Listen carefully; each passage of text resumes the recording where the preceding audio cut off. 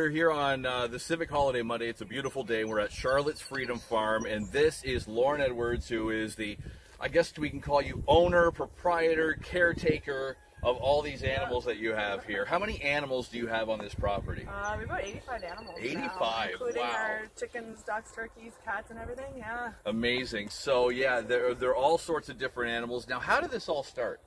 Well, I've always been an animal lover, always had a lot of animals, but the farm part started with a 4-day-old lamb, Charlotte, that I took in, and we'll meet her.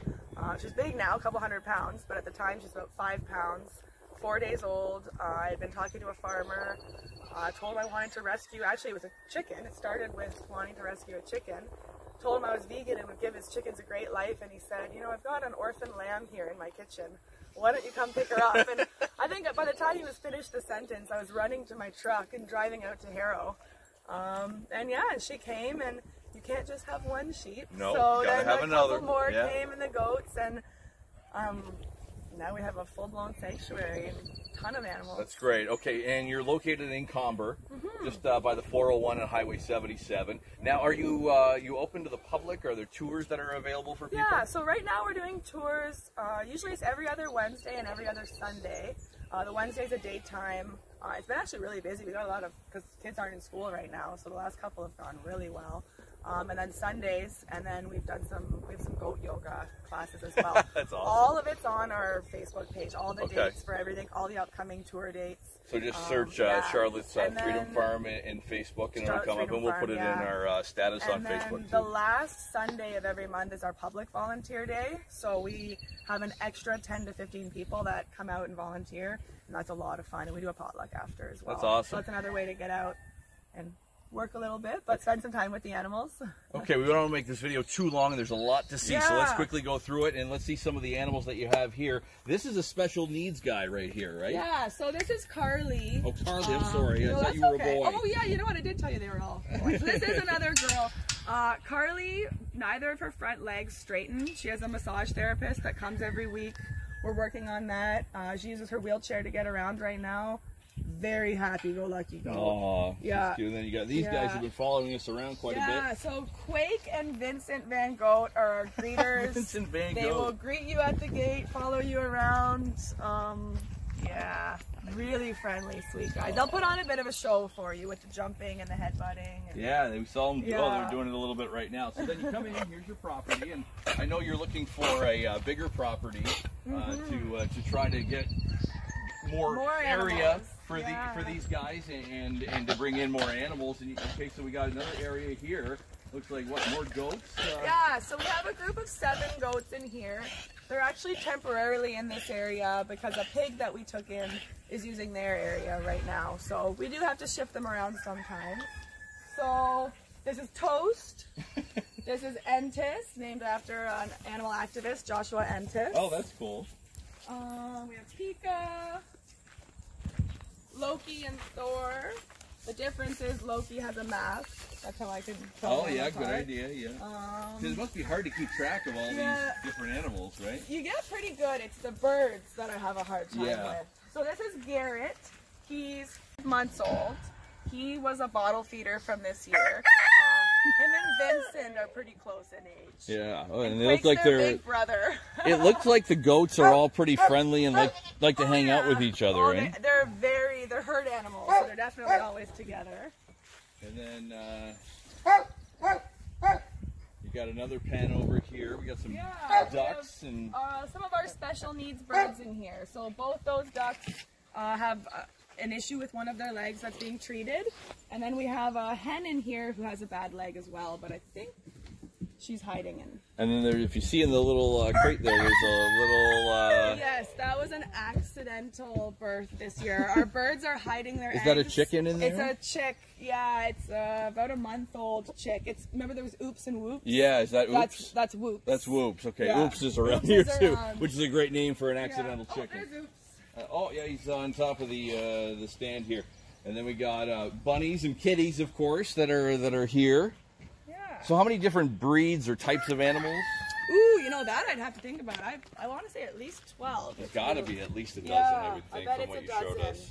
So these are Flemish giant rabbits. They're actually bigger than our little dog. They're about 12 pounds. It's hard to always to see in video how big they are.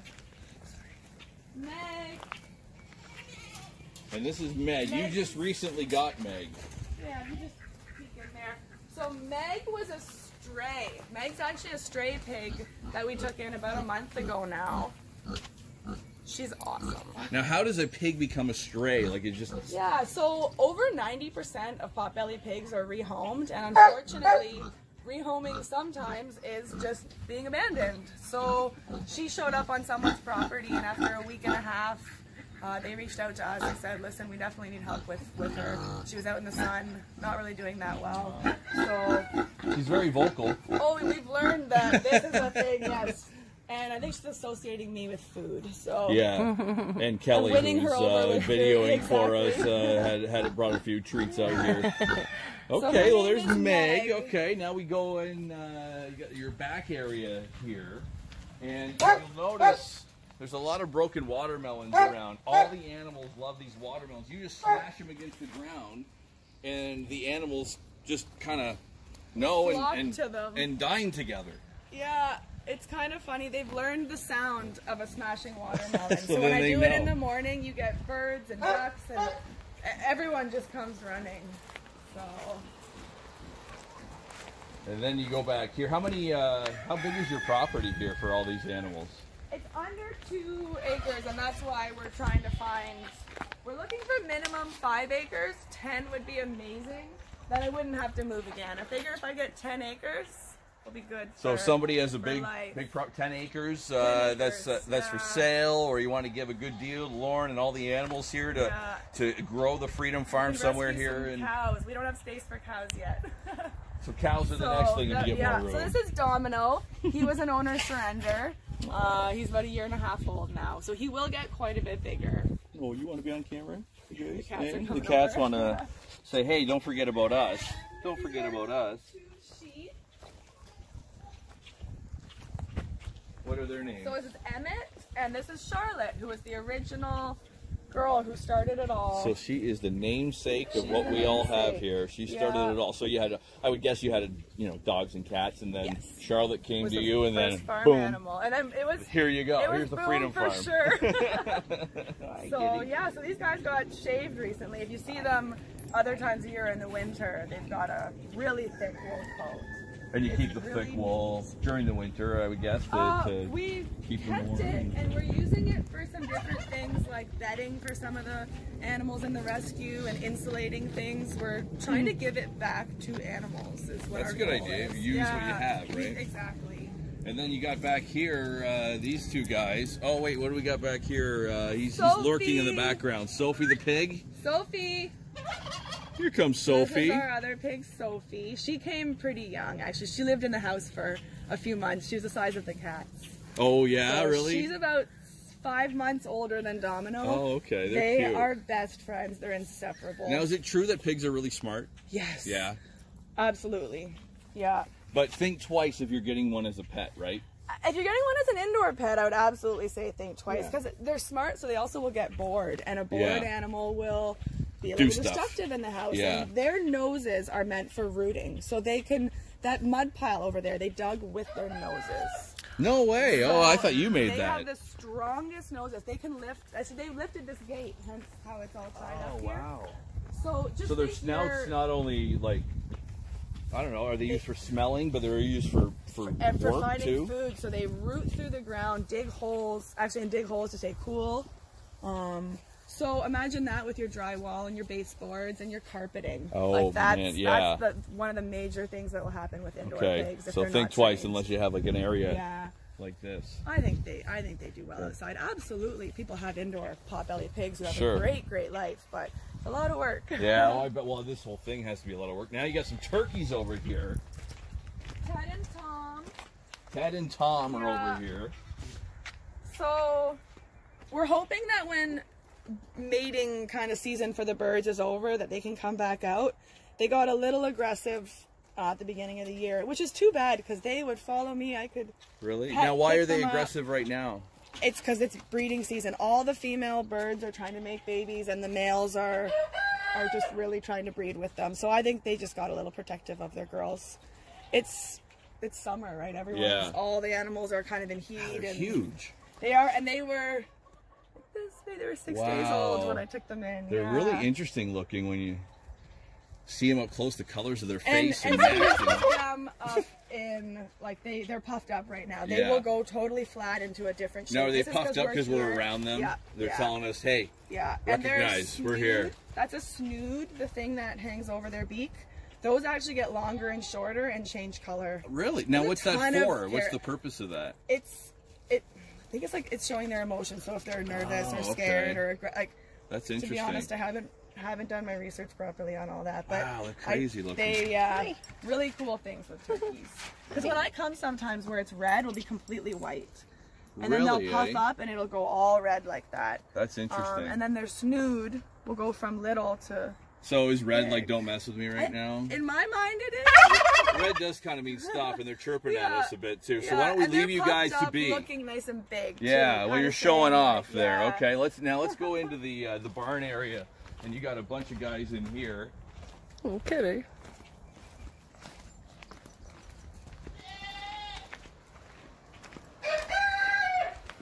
So we'll come in here. Watch your step.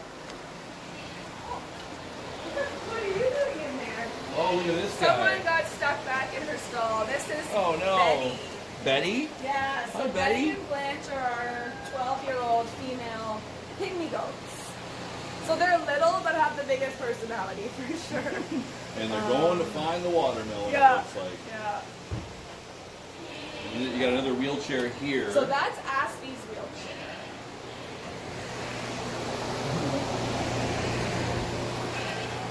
So this is this goat you rescued from slaughter. We pulled him right off a slaughter truck at 6 months old. Both his back legs are actually deformed. Yeah, he can't bend it. So he's on painkillers and some different medicine, like stuff every day to help him with his pain and keep him comfortable. And then he does have a wheelchair, so twice a day he gets in his wheelchair, he gets to run around. Oh, that's fun. You said he has a great personality. Oh, he actually does the little jumps and the head twist. That's fun. And then this is the lone llama of the group over here. People just call him our alien. You're an alien, This wow. face, right? I don't even know. So this is Chewy. Oh, is that Chewy? He looked a little bit more like Chewbacca when he was really furry. We shaved him recently. Yeah. I shaved him. As you can tell, it's not perfect. Hey, it works though. Keeps him cooler, right? And then you got a donkey. Deacon. So they're actually really good friends. I have videos cute. of Deacon and Chewy playing like two dogs. Would they kind of be in the same family, animal family, somewhere down the line? No, I guess. I guess we all are. But he's a camelid, so they do well in the warmth. But they're in the camel llama type family, where he's more of an equine family. I gotcha. So, okay. But interestingly, they bonded right away, and Chewy's 15 and Deacon's 2. Oh, so wow. Okay. It's a really cute. I just think it's the cutest. It's like a grandfather-grandson kind of relationship, and then these are my original goats, Alvin, Simon, and Theodore. The other two are over here, and they came as little 10-pound babies. So this just, you can see how long it takes to get to full size, because some of the ones out there are a year old and they're nowhere near as big as, or horns as big as these guys. Yeah. So these are dairy goats, male dairy goats. And you must go through a ton of hay. Yeah, we're about 100 bales a month. It's about $500 a month for hay. That's one thing with moving and having more pasture is if we have 10 acres, they'll be out eating pasture all summer. Yeah. So it'll actually save us money in the summer every month. Yeah. Not and the you built winter, kind of all this. This was like an original garage that was this here. This was a garage, yeah, and slowly added more and more. That's great. And all the animals kind of just get along. I'm sure they have their differences once in a while, but 99.9% of them are friends. I've seen the different species hang out. Like with the watermelon, you get a rabbit, a goat, a duck, a turkey, and a chicken all sharing one meal, and it's really cool seeing them hang out. That's awesome. Yeah. All right. Well, so more information on your Facebook page if you want to check that out and see what Charlotte's Freedom Farm is all about, and find out when they can come out here and see the animals for themselves. Yeah, lots more dates. You can come out before it gets cold. So awesome. Yeah. Okay. Well, thanks for having us out here Yeah, today. thanks It for coming was out. a great experience. So thanks for watching, everybody. And yeah, do you have a website too? People yeah, can, charlottesfarm.ca.